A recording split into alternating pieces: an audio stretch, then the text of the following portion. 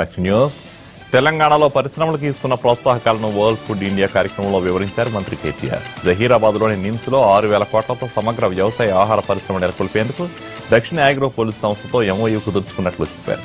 German Asia association తో knowledge, technology అంశాల్లో ఒప్పందం కుదిరినట్లు చెప్పారు. ఫుడ్ ప్రాసెసింగ్ పాలసీని ఆవిష్కరించి మరో 10 సంస్థలతో ఎంఓయూలు కుదుర్చుకుంటామన్నారు KTR. Hyderabad is of doing business లో నెంబర్ 1 గా నిలిచినట్లు వివరించారు. Smile electronics CEO and MD Mukesh తో బెంగళూరులో భేటీ అయ్యారు మంత్రి నారా లోకేష్. ఏపీలో స్మైల్ ఎలక్ట్రానిక్స్ కంపెనీ ఏర్పాటుకు అంగీకరించిందన్నారు. అనంతపురంలో మ్యానుఫ్యాక్చరింగ్ క్లస్టర్ ను ఏర్పాటు చేయనున్నట్లు తెలిపారు కంపెనీ సీఈఓ. నానో టెక్నాలజీ ఆధారంగా ఎలక్ట్రానిక్ తయారీ టూల్స్ ఉత్పత్తి చేస్తున్న applied technologies director Ashwin Agarwal తో కూడా భేటీ అయ్యారు లోకేష్. ఏపీలో centre of excellence in nano technology engineering campus ఏర్పాటుకు వస్తువులు, అనుమతులు కల్పించాలని లోకేష్ ను కోరారు అప్లైడ్ కంపెనీ డైరెక్టర్. పూర్తి స్థాయి ప్రతిపాదనలతో వస్తే ప్రభుత్వం నుండి పూర్తి సహకారం అందిస్తామన్నారు మంత్రి. తమది రైతు పక్షపాత ప్రభుత్వం అన్నారు మంత్రి హరీష్ రావు. ప్రాజెక్టులను పూర్తి చేసి ఉత్తర తెలంగాణను కోనసీమలా మారుస్తామన్నారు. జనగామ జిల్లాలోని నవాబుపేట రిజర్వాయర్ ను ఉప ముఖ్యమంత్రి కడియం శ్రీహరి, మంత్రి హరీష్ రావు ప్రారంభించారు. రైతు సంక్షేమం కోసం తాము పాటుపడుతుంటే కాంగ్రెస్ నేతలు అడ్డుకుంటున్నారని మండిపడ్డారు హరీష్. ఎవరేం చేసినా ప్రాజెక్టులను పూర్తి చేసి తీరుతామన్నారు. విస్తృత స్థాయి సమావేశంలో నేతలకు చంద్రబాబు నాయుడు దిశానిర్దేశం చేశారన్నారు టీటీడీపీ అధ్యక్షుడు రమణ. ప్రభుత్వ వ్యతిరేక కార్యక్రమాలపై పోరాటం చేయడానికి ప్రణాళికలు సిద్ధం చేసుకున్నామన్నారు. తెలంగాణలో రైతుల ఆత్మహత్యలు పెరుగుతున్నాయని, 1,00,000 ఉద్యోగాలు ఇస్తామన్న సీఎం కేవలం 12,000 ఉద్యోగాలు మాత్రమే భర్తీ చేశారన్నారు. టీడీపీని నాదెండ్ల భాస్కర్ నుంచి నిన్నటి రేవంత్ వరకు ఎంతో మంది ఇబ్బంది పెట్టినా party బలహీనపడలేదన్నారు. TRS Congress mind game ఆడిన మాస్టర్ మైండ్ చంద్రబాబు అండతో 2019లో పార్టీని అధికారంలోకి తెస్తామన్నారు. జగన్ పాదయాత్ర కాదు కదా, పొర్లు దండాలు పెట్టినా ప్రజలు నమ్మే పరిస్థితుల్లో లేరని ఎద్దేవా చేశారు ఏపీ మంత్రి అచ్చెన్నాయుడు. ఆయనపై ప్రజలకు విశ్వసనీయత లేదని చెప్పారు.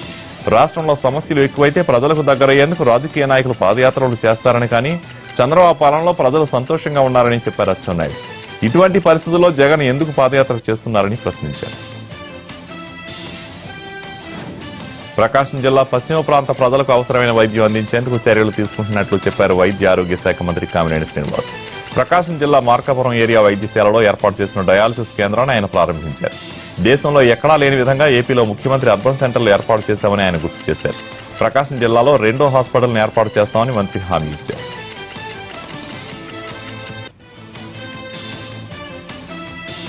అమరావతిలో విదేశీ భవన్ ఏర్పాటుకు కేంద్రం సూత్రప్రాయ ఆమోదం తెలిపింది. దీంతో పాస్పోర్ట్, ఇమిగ్రేషన్ అనుమతులు సులభతరం కానున్నాయి.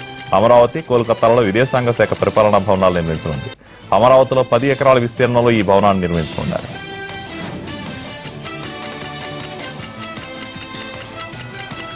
తెలంగాణ భవన్లో మంథని నియోజకవర్గానికి చెందిన టీడీపీ, కాంగ్రెస్ పార్టీలకు చెందిన పలువురు నాయకులు మంత్రి ఈటెల సమక్షంలో టీఆర్ఎస్ లో చేరారు. కాటారాంకు చెందిన కాంగ్రెస్ పార్టీ జడ్పీటీసీ చల్లా నారాయణ రెడ్డి ఆధ్వర్యంలో మాజీ జడ్పీటీసీలు, సర్పంచ్లు, ఎంపీటీసీలు, మాజీ ఎంపీటీసీలతో పాటు 200 మంది టీడీపీ, కాంగ్రెస్ కార్యకర్తలు టీఆర్ఎస్ లో చేరారు. మంథనంలో టీఆర్ఎస్ మరింత బలంగా మారుతుందన్నారు మంత్రి ఈటెల. పార్టీకి కింది స్థాయి నేతలు, కార్యకర్తలు నిజమైన బలమని, అనేక రంగాల్లో తెలంగాణ నెంబర్ 1లో ఉందన్నారు. కేసీఆర్ నాయకత్వంలో 3 ఏళ్లలోనే దేశంలో రాష్ట్రానికి ప్రత్యేక స్థానం వచ్చిందన్నారు. గతంలో 6 గంటలు కూడా కరెంటు ఇచ్చే పరిస్థితి లేదని, టీఆర్ఎస్ అధికారంలోకి వచ్చాక 6 నెలల్లోనే కరెంటు సమస్యని అధిగమించామన్నారు. ప్రభుత్వం విడుదల చేసిన జీవో నెంబర్ 465ను వెంటనే రద్దు చేయాలని ఏపీలో జూనియర్ డాక్టర్లు రోడ్డెక్కారు. ప్రభుత్వం తీసుకొస్తున్న జీవో వల్ల ఆర్ఎంపీల చేతిలో ప్రజల ప్రాణాలు కోల్పోయే పరిస్థితి ఏర్పడుతుందన్నారు. చూడాలి. ప్రభుత్వ నిర్ణయానికి వ్యతిరేకంగా జిల్లాలో ఆందోళన చేసిన డాక్టర్లు జీవోను రద్దు చేయకుంటే ఆందోళనను మరింత ఉధృతం చేస్తామని హెచ్చరించారు. సంవత్సరాల పాటు కష్టపడి తాము వైద్య వృత్తిని పూర్తి చేస్తే ఎటువంటి అర్హత లేని ఆర్ఎంపీలకు వైద్యం చేయడానికి అనుమతి ఇస్తామనడం దారుణమన్నారు డాక్టర్లు. గ్రామీణ వైద్యాన్ని మెరుగుపరచాలంటే ప్రభుత్వం ఆరోగ్య కేంద్రాలతో పాటు ఆరోగ్య ఉప కేంద్రాలను ఏర్పాటు చేయాలని కోరారు.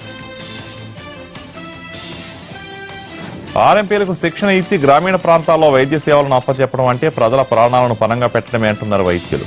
ఇదంతా ఓట్ల కోసం తప్ప వైద్య సేవలు మెరుగయ్యేందుకు కాదని ధ్వజమెత్తారు. ప్రజారోగ్యంపై ప్రేమ ఉంటే పీహెచ్సీలు, సిహెచ్సీలను వైద్యుల పోస్టులను భర్తీ చేసి అక్కడ సిబ్బందికి సౌకర్యాలు కల్పించాలన్నారు. ప్రభుత్వం వెంటనే స్పందించి జీవో నెంబర్ 465ను రద్దు చేయాలని, లేకుంటే రాష్ట్ర వ్యాప్తంగా వైద్య కళాశాలల విద్యార్థులతో కలిసి ఆందోళన చేస్తామన్నారు. వీరికి మద్దతుగా ఐఎంఏ, ప్రభుత్వ వైద్యుల సంఘం వైద్యులు ర్యాలీలో పాల్గొన్నారు. పిల్లలకు తెలుగు నేర్పడనే దీనస్థితి తెలుగుదేశం ప్రభుత్వంలో ఏర్పడటం దురదృష్టకరమన్నారు యార్లగడ్డ లక్ష్మీప్రసాద్. మాతృభాష మనుగడ కోసం విశాఖలో తెలుగుదండు చేపట్టిన సత్యాగ్రహానికి యార్లగడ్డ మద్దతు తెలిపారు. ఓవైపు తెలుగును తప్పనిసరి చేస్తామంటున్న చంద్రబాబు ప్రభుత్వం 4000 మున్సిపల్ స్కూల్స్ ను ఆంగ్ల పాఠశాలలుగా మార్చేశారని వాపోయారు. అంగన్వాడీలను సైతం ఇంగ్లీష్ మీడియంలోకి మార్చడం దుర్మార్గమన్నారు. అధికార భాష చట్టం ప్రకారం ప్రభుత్వం చేపట్టే అన్ని అధికారిక కార్యక్రమాలు తెలుగులోనే చేపట్టాలని జీవో ఉన్నప్పటికీ ఈ సర్కారు అవేమీ పట్టించుకోవడం లేదని, భవిష్యత్తులో ఇలాగే కొనసాగితే మాతృభాష ద్రోహులుగా చంద్రబాబు మిగిలిపోవడం ఖాయమని అన్నారు యార్లగడ్డ. ఎస్సీ వర్గీకరణపై తన వైఖరి తెలిపిన తరువాతే రాహుల్ గాంధీ తెలంగాణలో పర్యటించాలని డిమాండ్ చేశారు ఎంఆర్పీఎస్ అధ్యక్షుడు మందకృష్ణమాదిగ. లేకుంటే ఎయిర్పోర్ట్లోనే అడ్డుకుంటామని హెచ్చరించారు. తెలుగు రాష్ట్రాల ముఖ్యమంత్రులు ఎస్సీ వర్గీకరణ విషయంలో ప్రధానితో చర్చించాలని డిమాండ్ చేశారు. పార్లమెంట్ సమావేశాలు మొదలైన తర్వాత చలో ఢిల్లీ కార్యక్రమాన్ని చేపడతామని చెప్పారు మందకృష్ణ.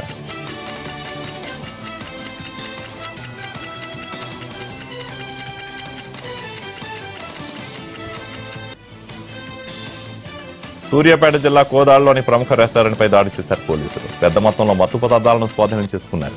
గంజాయి, గుట్కా, హుక్కా సహా 28 రకాల మాదక ద్రవ్యాలను సీజ్ చేసిన పోలీసులు 7 నిందితులను అరెస్ట్ చేశారు. వీరిలో హోటల్ యజమాని కరీంతో పాటు షాప్ లో పనిచేస్తున్న 6 వ్యక్తులు ఉన్నారు.